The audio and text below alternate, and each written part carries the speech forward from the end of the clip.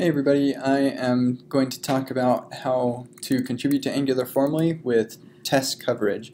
So I've created this new script just now called test coverage.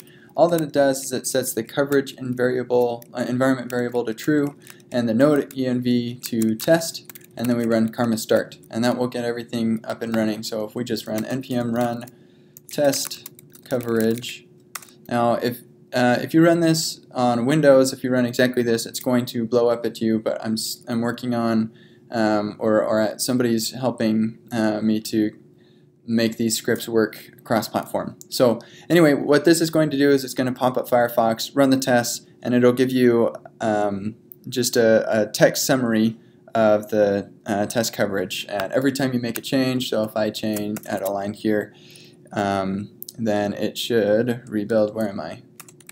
Oh, not that file. Pretty much anywhere else. So I'll save that. It's invalid, and it runs, and then gives me this summary. So I'll show an example of changing test coverage. So if I go into the source directory under providers, and we'll do formally config.test. So we've got a handful of tests in here. If I were to skip this top level test, now formally config has not a whole lot of test coverage anymore, and so the branches have declined. So anyway, that is showing test coverage, but when you're actually writing and trying to increase test coverage, it's nice to know where or what is being covered. And so our coverage reporter using Karma will generate this coverage file that you have here. And so, yeah, if you open up that, you'll notice in here there's an lcov report file or directory, and inside of there's an index.html.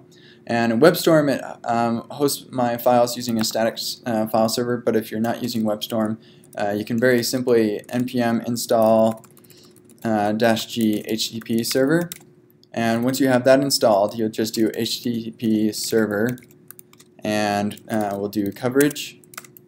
And so now I have my coverage. Actually, I want the lcov report directory. So now the coverage lcov report directory is being served up on localhost 8080. So if I go to localhost 8080, now I see my coverage report, and I can go Angular fix. Don't be bothered by this because right now with our test coverage, Istanbul ignore next is not quite working. So don't worry about stuff like this. This is one case that we're not going to cover.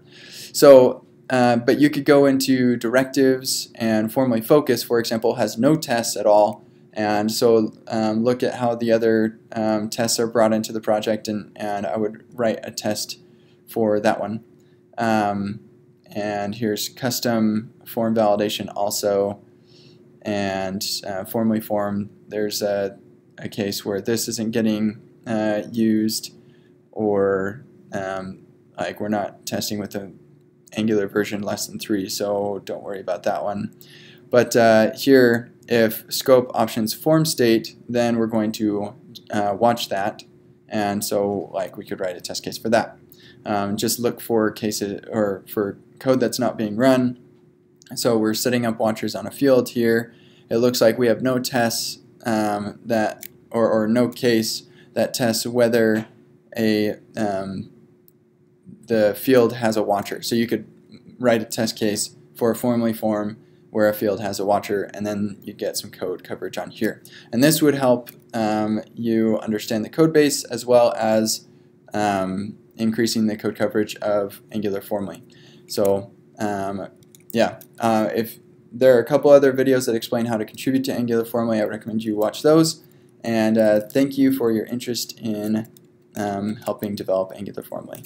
So I just realized that I explained a bunch of test coverage stuff, but I didn't actually explain a good way to write tests. So or some of the utilities that we have. So let me just quickly explain that. So inside of the source directory, like all of our tests live right next to the thing that they're testing. So you have formally custom validation, and then a formally custom validation.test. And so there's a .test file for almost everything. And so that is how or where the tests go, is right next to the thing that it's testing. And then we have this test.utils.js file under source. And this has a couple of useful things that we use in most of our tests. All of the code is in ES6, and so that's important to know as well.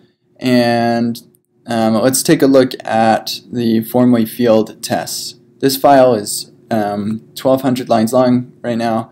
It's pretty significant. So one thing that I recommend looking at is some of the other tests and how they work, and definitely look at the higher level before each.